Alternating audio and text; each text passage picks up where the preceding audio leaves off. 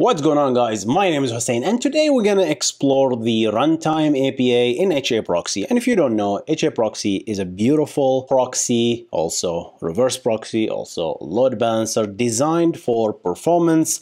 And I love using it because it has exactly what I need, and it is absolutely simple. It's not bloated with features that I have no idea what they do, or I don't really care about. It's just simple, straightforward, and they are very specific when it comes to that stuff. So I love HAProxy. So guys, if you don't know me, I experiment with a lot of technologies, a lot of proxies, a lot of databases, but from time to time, I kind of try to lean into one and make it my primary. Like Postgres is now my primary database. Yet I made video about a lot of databases.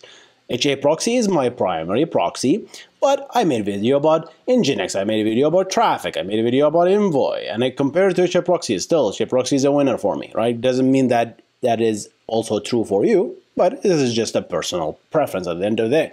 Today we're going to explore the Runtime API of HAProxy that allows us to, shut down a server for maintenance remotely or start a server backup remotely for a temporary while the HAProxy is running. And there's a list of commands stuff you can do, which is amazing. Right, how about we jump into it? So there will be 2 chapters to jump into the interesting part of the video because I'd like to start from scratch in every single video. This is just something I like. I enjoy. This is therapeutic for me.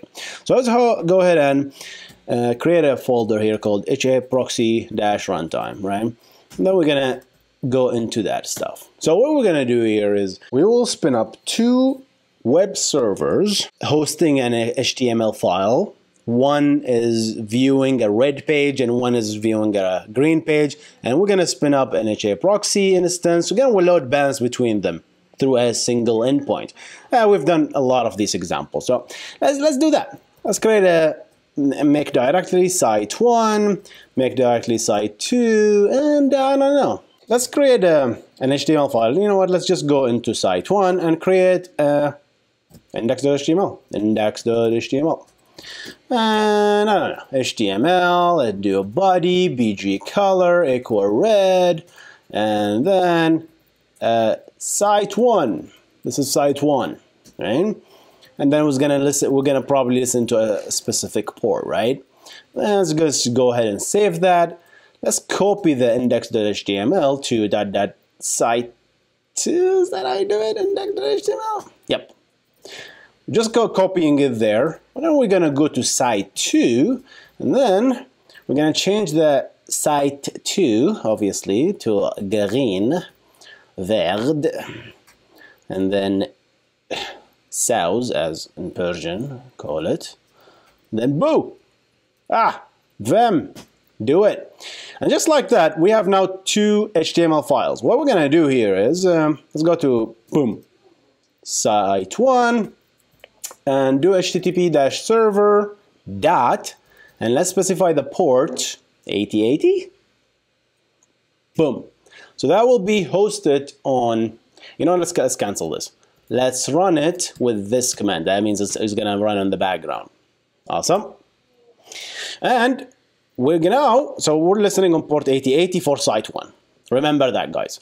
Now let's go boom, site2, and then we're gonna do HTTP server 8081. So 8080 is the site1, 8081 is site2. Boom, just like that, we have beautiful 2 servers, right?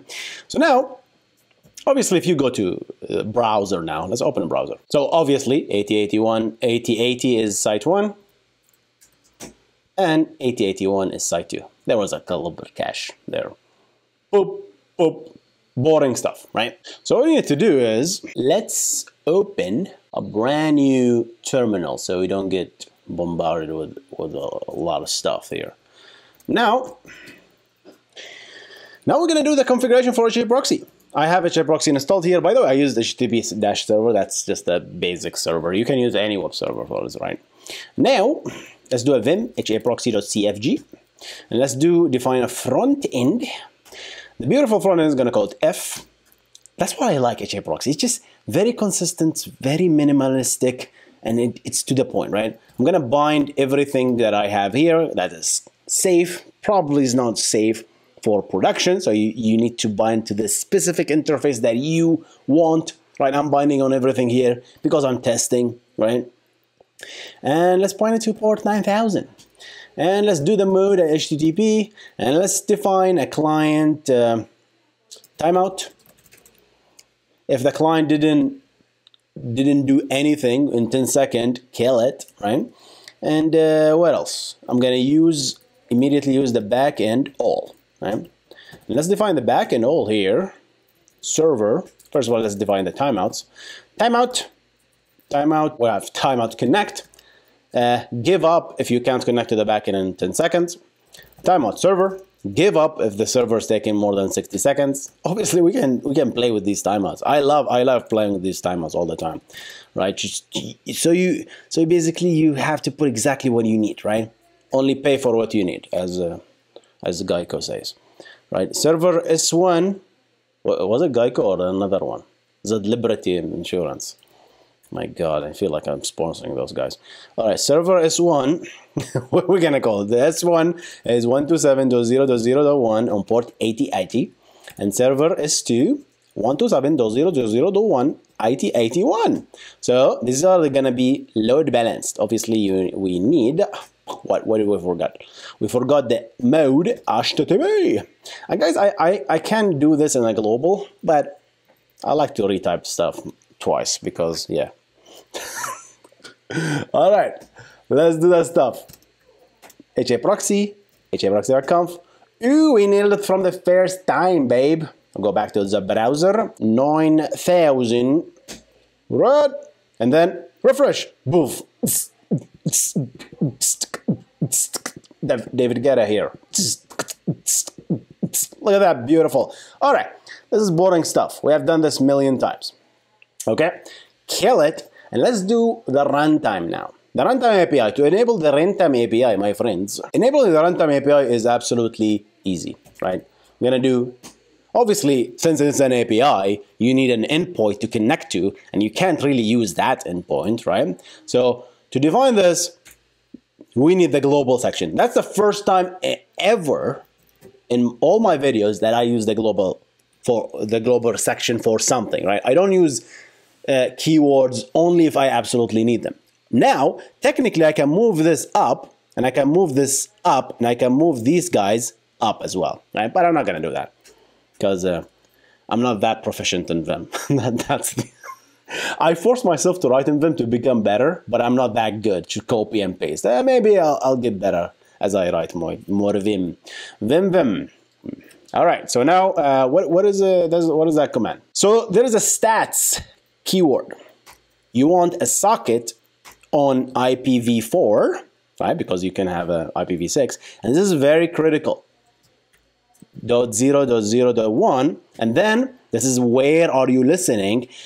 Be very careful not to do an asterisk here. Very, very careful on production. This, you might get away with it. This, you're exposing an API to your load balancer to the whole world.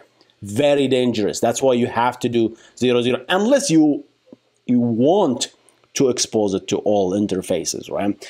Be very careful while doing this. Never copy and paste, guys. Again, and then I'm going to use 9999 as the API. And then we're going to define a level, and we're going to go with admin. That's it. There's other stuff that we absolutely don't need. This is for HAProxy, the paid version. Okay? So level, admin. That's it. Now we have, HAProxy will be listening on port 9999, and we'll start listening for our beautiful commands. Now do boom, HAProxy-if, HAProxy, all right, and then HAProxy, open a beautiful new terminal. And now, how do we communicate with this API? It's not an, so a lot of people will get mad here because, and this is something I absolutely agree with the founders of HAProxy. They keep things simple. They built a TCP runtime API for simplicity reason. They could have done it in HTTP. You cannot go and have a beautiful interface. They said, you know, we're not going to worry about beautiful interface. Someone else can build that for us.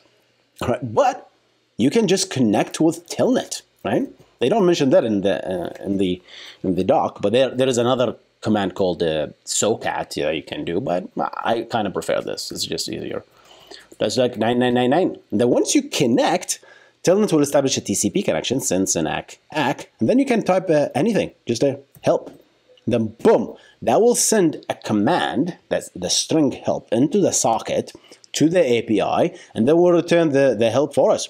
Woohoo! That is beautiful. Look at all this stuff that you can do. I'm gonna do, you can disable health, disable agent. Why you would disable health? It's just, have we not learned from 2020? We want to disable health? No, please don't disable health. We're going to disable a server and going to enable it. Let's do this fun. Let's do this fun stuff. But before that, let's show you how the other way of doing this. So using socat, you can do an echo help and then pipe that thing to socat is stdio TCP 4-connect, right? And then 127.0.0.1.9999. So what that does is that it does establish a connection, but it does pipe this, so you can do it with it's exactly the same thing, right? All right. So now let's have some fun. Do a telnet, and now I'm gonna disable a server. And when I do that, I'm gonna disable server. Remember what are our servers? It's on the backend all, and it's named S1. So I'm gonna disable server 1. Boom, just like that. If it didn't say anything, that means it worked. Go back, and if I refresh, no matter how many time I refresh, server 1 is dead to us. Well, it's not dead. It's disabled for maintenance. So HAProxy will no longer forward request to site 1 anymore. It's only that. So now you can just turn it back on. Enable server S1, all S1. Sorry. Okay, go back, and then we're back to David Guetta dancing. Look at that beautiful thing. Now, for fun, you can do so much stuff. I'm going to give you the whole list of the commands and the help and all that. Have fun doing that stuff, right? It's a lot of fun now. So let's go ahead and disable server all S2. Boom. Then if I disable server S2, now we're only getting a site 1. But take a look at this. If you restart server, look at that. HAProxy is actually telling you the states of what's happening in the console here. If I kill it and restart it again, and then go back, look at that. It is what happened. I thought I disabled that. That is because disabling anything or doing any command, any configuration changing through the runtime API does not persist through restarts. It's just a temporary thing. So be careful of that. If you want to persist, there is something called, let's get it done. So if you want to preserve the change in the runtime API, you can use this directive that's called server state file. And basically you specify a file path, and anything you do in the runtime API will persist. But be absolutely very careful, because someone just got bit by this exactly, and I made a video about it. Check out the video right here. They changed something through runtime, and then they went to the configuration and tried to change it, but the runtime, the server state file changed by the runtime trumps whatever you have in the configuration. So they were oblivious, like, what the heck is going on? We changed the port, but it's not persistent. So check out the video. It was fun to read. So that was very, very interesting. All right, guys. I think that's it. Very quick video to learn about this. I'm going to push that stuff for you guys to play with that. I'm going to push this code, the scripts, all that stuff for you to play with. I'm going to see you on the next one. No, you guys stay awesome.